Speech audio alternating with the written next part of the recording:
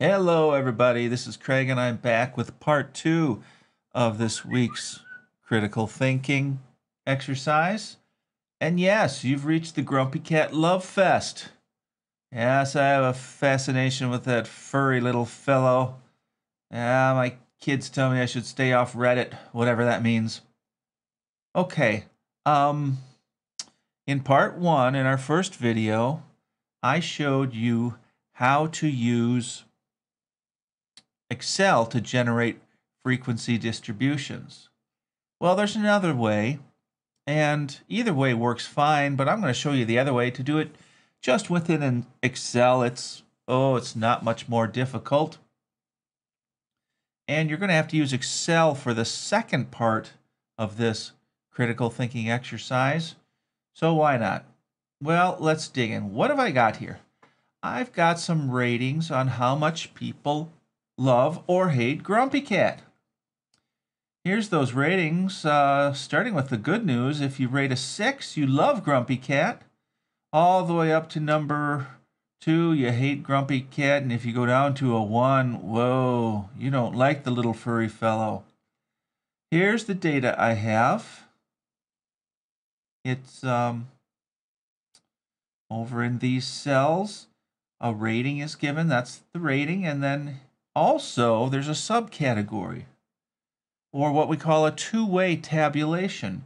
If you're a male, you're a 1. If you're a female, you're a 2. So this first row means it was a female who gave Grumpy Cat a rating of 3, which means dislike. Okay, one of the first things we want to do is generate a frequency distribution for this data.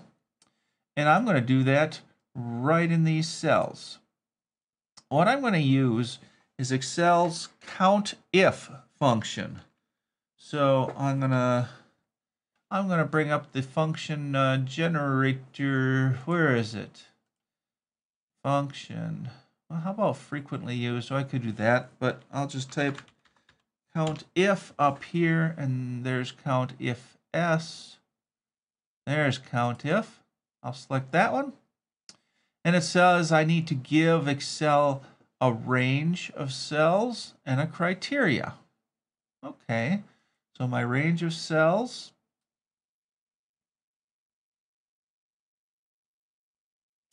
are these.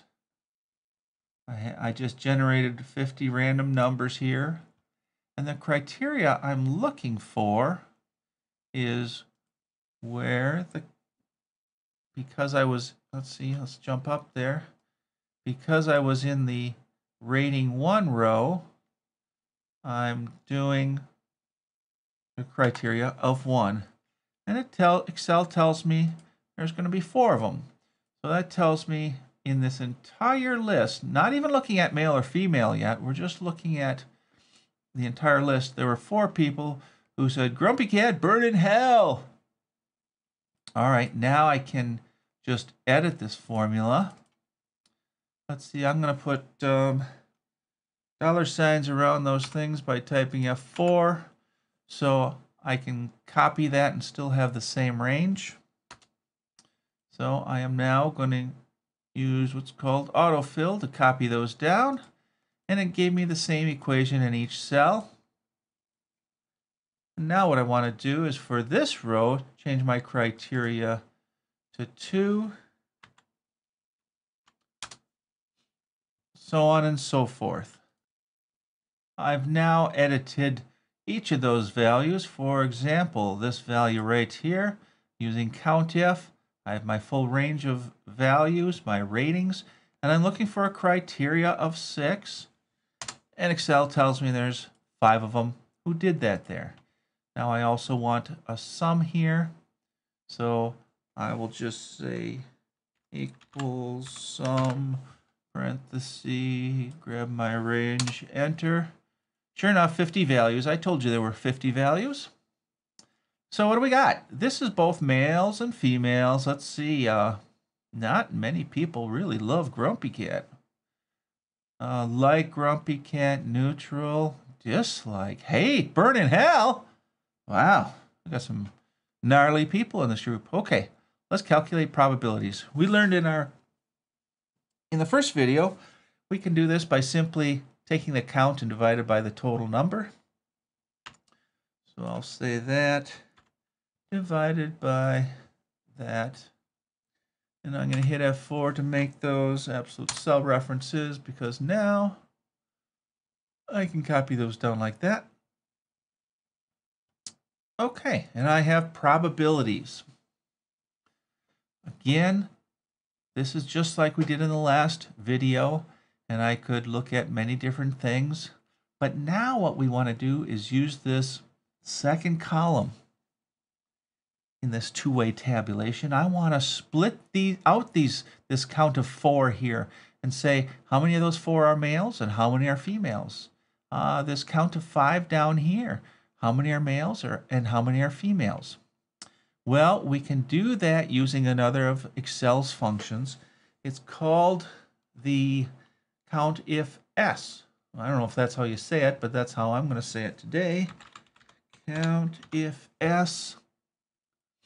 And what you do, it looks alike, but it's going to change real quick here. First of all, criteria range 1, I'm going to select my first column values.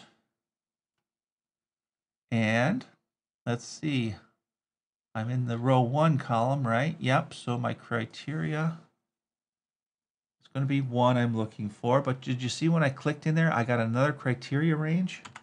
Yeah, that's where this thing comes in cool. Criteria 2 range, that's where I put in my second column of values. Now, let's see, what do I want? I am doing,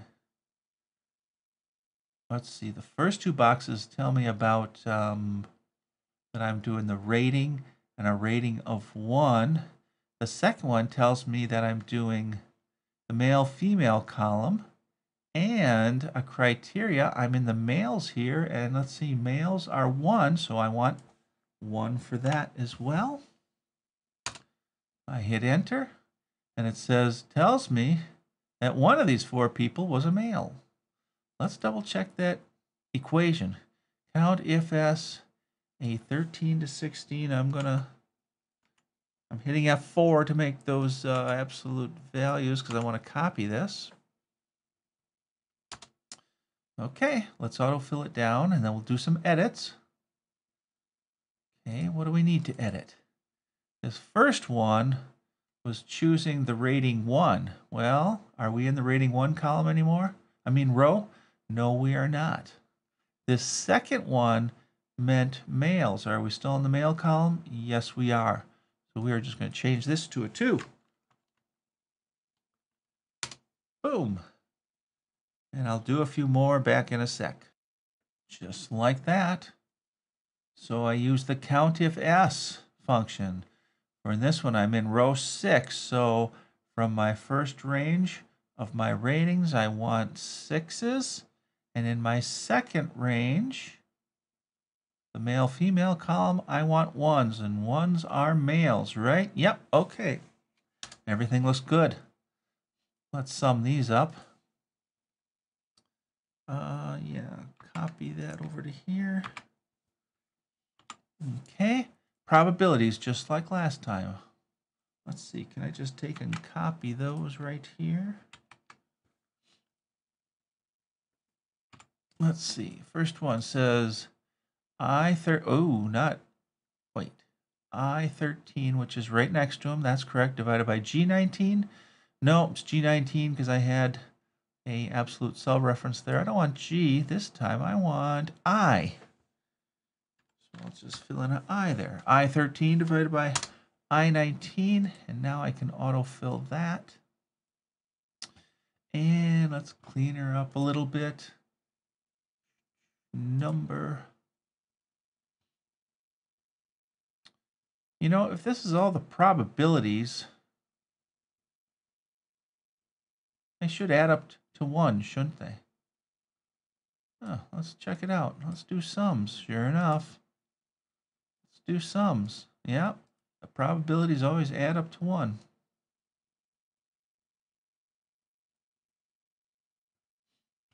Okay. Let's make these pretty red. Okay. Now we're going to do the same thing over here in the female column. Let's see. Can I just copy this? I'm going to try it. Oopsie. I'm going to copy all of those over here. Whoopsie. I moved them. Oh, yeah. Sorry. Hold down Control and do that. There we go. All right. Count of females. Let's see. Should be my count if S. And what have I got? Oh, shoot. I went off the screen. There we go. Range is correct. Row 1. Yep, I want rating 1. And now, in the male-female column, I don't want 1s anymore. Remember, 1s are males. I want 2 for females right here. Yep, that's going to mess things up. Copy that down. Whoa.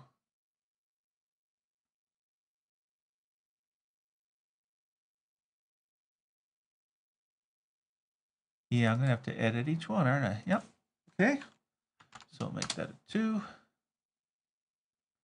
Make that a 2. Make that a 2. And make that a 2. 28. Count of males, 27. Count of females, 28. Doesn't add up to 50, does it? Tells me I got a problem. Let me check these out again. Look at our equations. 2. 2. Uh-oh.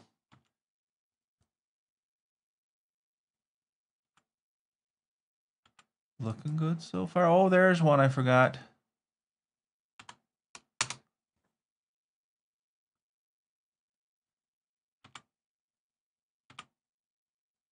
Okay, I think I'm good. Yes. Add the number of males to females, and you get the total. 27 plus 23 is 50. This doesn't look right. If that's all the probabilities, it should add up to 1. Let's see. K13. Oh, yeah, we got to change this thing again. Over to column K. And now autofill that guy. There they add up to 1. I've now completed all the data I believe I need to answer the questions that I've listed at the bottom. Come on out, Grumpy Cat. What have we got? Well, the probability that a male hates Grumpy Cat, where would that be? Well, let's see. Hate Grumpy Cat, it's got to be this row. And let's see, here's the probabilities for both males and females. This would be the probability of males right there, 0.07 or 7%. By the way, I made these counts. This includes both male and female, so here's another check. 4 should equal 1 plus 3. It does. This 2 plus 5 should make a 7, and 9 plus 3, 12, 2 plus 7, 9, 10 plus 3, 13, and 5 is sure equal to 4 plus 1. All right. Let's see, probability that a female loves Grumpy Cat. Let's see. Loves Grumpy Cat right there. And female is that value right there, 0.04. Oopsie. 4%. Let's look in general here. What happened? How do people feel about my favorite little Grumpy Cat? Well, let's see. Love them. Males, ooh, 15% versus 4% of females. Guys, got a soft spot. In fact, 37% of you like them. Of course, I just made these data up. I have no idea. Had no idea what was going to happen. Neutral, more men, dislike, oh, females.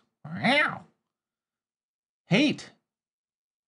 Yeah, females are still not liking that Grumpy Cat.